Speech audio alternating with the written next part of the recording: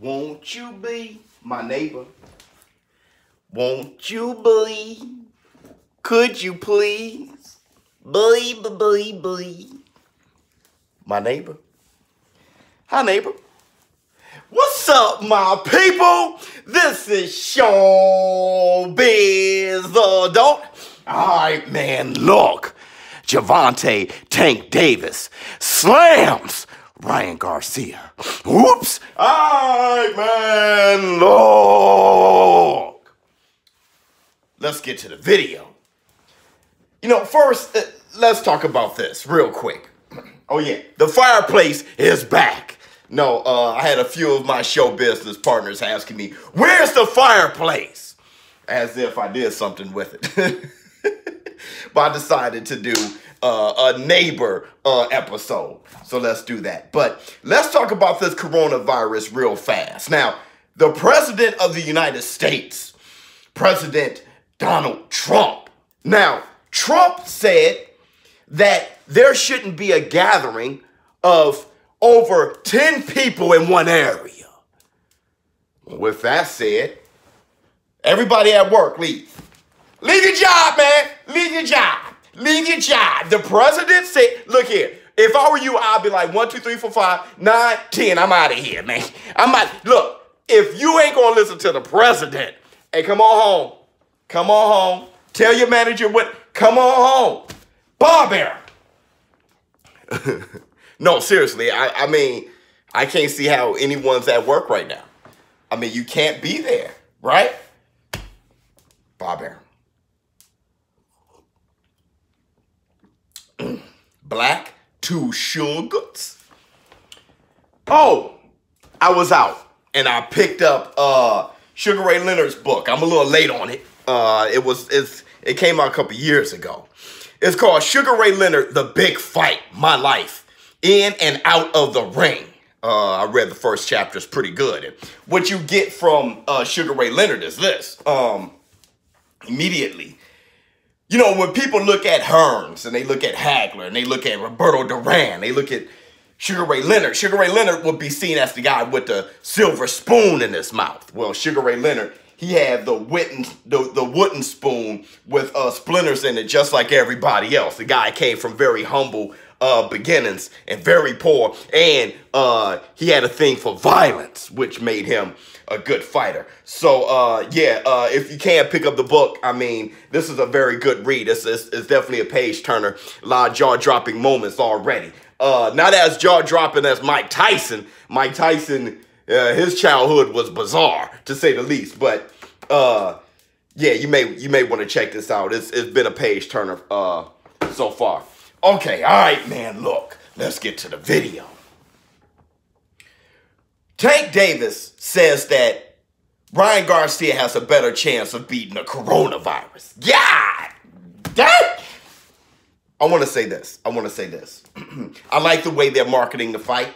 Neither one of them are running from each other. It looks like December may just really happen. What I mean by that is Ryan Garcia's father said that they should have the fight between Ryan Garcia and Tank Davis. And actually, it was Team Garcia that really was pro having the fight later this year opposed to earlier this year, saying that Ryan Garcia is going to be 22 by then and he's going to grow a little bit more of his man strength. And they want him to grow a little bit more of that man strength to be able to take on Tank Davis.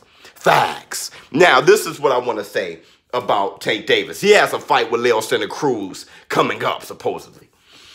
And Leo Santa Cruz, that's a tough hill, in my opinion, for Tank Davis. When you looked at Tank Davis against Gamboa, it took him a while to get Gamboa out of there. And Gamboa, he was injured, okay? He was injured by Tank Davis, though. And I always say hey, look, him and his Achilles injury, regardless of how bad it was, they said it wasn't a full rupture or anything like that. He doesn't need surgery. Regardless of how bad they said it was or how bad it isn't or whatever, it was due to Tank Davis laying some gloves on him, okay? If he didn't knock him down and if he didn't fall awkwardly due to Tank Davis knocking him down, he wouldn't have had an injury. So that's, a part of the fight. Tank Davis, he caused that injury. With that said, it took Tank Davis too many rounds after that. What I mean by that is, if he couldn't knock out Gamboa earlier when Gamboa was taking flush shots and Tank Davis was kind of running out of steam. It makes me a little bit curious about how he handles someone with a chin like Leo Santa Cruz, who's going to throw a million punches around like Leo Santa Cruz, who is used to wars like Leo Santa Cruz, who is an experienced fighter like Leo Santa Cruz. But I think Tank Davis is more than likely the favorite here, with Leo Santa Cruz moving up. But Tank Davis, he just moved up against Gamboa. But we all know that Tank Davis, he's a pretty big guy. Now, Leo Santa Cruz, he's not running from anybody. I do think as well that Leo Santa Cruz, he's not a small guy. I think he'll make lightweight pretty easily. I think he'll be comfortable. With that said, on Ryan Garcia's side, Ryan Garcia calling out Tank Davis as often as he has been. I'm not sure if he's thinking straight, because Linares is somebody that you just can't look past. When I think of Linares, I'm thinking of an even steeper hill to climb for Ryan Garcia than Leo Santa Cruz may be for Gervonta Tank Davis. And here's what I mean. Linares, he's one hell of a fighter. You saw what happened with him and Luke Campbell. You saw what happened with him and Lomachenko. Linares can really fight. Good boxer, good hand speed. Leo Santa Cruz, on the other hand, he's a great fighter. Linares, more of a boxer, right? Hard puncher, steel, fast hands, big guy. Ryan Garcia, known as a big lightweight, but he's not going to be dwarfing Linares. Linares, he may just be naturally a bigger man, more settled into lightweight than Ryan Garcia is. Facts. So I think Linares, with his experience, with his boxing ability, with his talent, he has great physical attributes as well. I think that's a steep hill for Ryan Garcia. If Ryan Garcia makes short work of Linares, then he knows what he can do more than we do, and that's usually the case. I'm not expecting Ryan Garcia to make short work of Linares, but if he does, and if he does, I would consider Ryan Garcia the favorite over Tank Davis. But when looking at this book with Sugar Ray Leonard, okay, looking at this book, I think about the three right now. I mean, you know, Teofimo Lopez, let's exclude him for the moment. Lomachenko, let's exclude Luke Campbell and Linares, and let's exclude those boys, right? Richard Comey.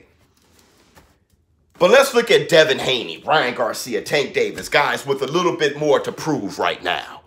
Rising stars. Those three guys.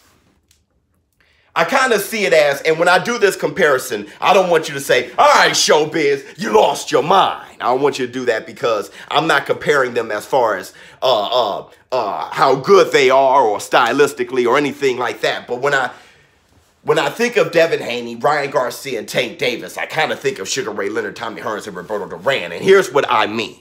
Here's what I mean. With Devin Haney being Sugar Ray Leonard, I often look at Devin Haney and I say, he reminds me of Sugar Ray Leonard. His father was a huge fan of Sugar Ray Leonard, so quite naturally, when raising his son to be a fighter, I think he looked at Sugar Ray Leonard, said what he liked and what he can add to Devin Haney and what he can do. Devin Haney, out of the three, he may just be the best one. And then when I look at Ryan Garcia and his height, him being 5'10", power, okay, but he keeps his head on the island, look like he can get caught. I think of Tommy Hearns, I do. Stylistically, they're not the same. As far as greatness, he only wish he can come close to what Tommy Hearns was. So I'm not comparing them there. Neither am I Devin Haney with Sugar Ray Leonard. But I'm comparing them in these aspects. As far as, and look, Ryan Garcia, he has room to grow. He may end up at middleweight somewhere. And when you think of Tommy Hearns, he stopped, what, light heavyweight? Big kid. And when I think of Gervonta Tank Davis, I think of the Duran. Now, of course, Gervonta Tank Davis, he can't sniff Duran's jockstrap. And I don't think he'll ever be what Duran was. But I'm saying this, Duran was the smallest of the three, coming up from the lower weight classes, with Sugar Ray Leonard and Tommy Hearns just naturally bigger than Duran was. Duran, he made the weight, though. He ended his career at middleweight. He could put on the pounds like Tank Davis. But Tank Davis, he kind of started off in the lower weight classes, where Ryan Garcia, it looks like, you know, he's sweating and making weight to try to be lightweight. Devin Haney as well, already talking about going to 140. So when I look at Tank Davis, I see him as the smallest one, especially in height. So I see him as the Duran type. And if I think of them fighting each other, it may just go like that. I think Devin Haney would come out of when the smoke clears, he'll come out on top. I think Devin Haney has proven that he can land that overhand right against Ryan Garcia and amateurs over and over and over again. And when I look at Ryan Garcia, he's not doing that much extra movement with his head or anything. He got way better as a professional, sitting down on his punches, doing what he has to do there. Now, as far as Ryan Garcia versus Tank Davis, it may go something like a Tommy Hearns versus Duran. It may, okay? I'm not saying anything against Tank Davis. I'm just talking about stylistically when you talk about that height difference and then the power. And if Tank Davis gets exhausted a bit or anything like that and he doesn't move his head soon enough, Ryan Garcia can knock out Tank Davis, I believe. And I think Tank Davis and Devin Haney may just be a closer fight like Duran against Sugar Ray Leonard 1. Now, of course, he no-mossed him in the second one by dancing around, but I think Devin Haney would come in shape different than Roberto Duran. We already know the back history of that. Roberto Duran had like a week or month or something like that to prepare for the fight. Think like, less than a month. He was 190 pounds. He was out of shape. He came in just drained. And Sugar Ray Leonard knew exactly what to do. As far as Gervonta Tank Davis, he's a better athlete than Duran. He'll catch up with Devin Haney. I think Devin Haney and Tank Davis may be a closer fight than even Ryan Garcia and Tank Davis. But don't mark my words there. I'm just thinking. So when I think of the three, that's what I think of comparatively, though they're not on that level.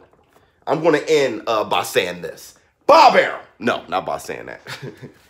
I'm going to end by saying this. I think Ryan Garcia against Tank Davis, one hell of a fight. I think Ryan Garcia knows something, which is why he's so confident in calling out Tank Davis far more than he is calling out Devin Haney, okay? And Devin Haney and Ryan Garcia is an easier fight to make. But I think there's a reason why Ryan Garcia is calling out Tank Davis. It's something he sees, something he knows. Tank Davis, he's not running from anything. It seems as though Tank Davis is ready for Ryan Garcia by the end of the year. He first has to get past Leo Santa Cruz. Ryan Garcia has to get past Linares. And as far as Devin Haney, he wants that WBC crown back. He liked the way it fit around his waist. But Luke Campbell is fighting Fortuna. Devin Haney has to fight the winner there. And I'm favoring Luke Campbell. Let me know how you feel in the comments below. ShowBizz for adult. Black, 2 sugars. Fireplace. It's back. I'm out.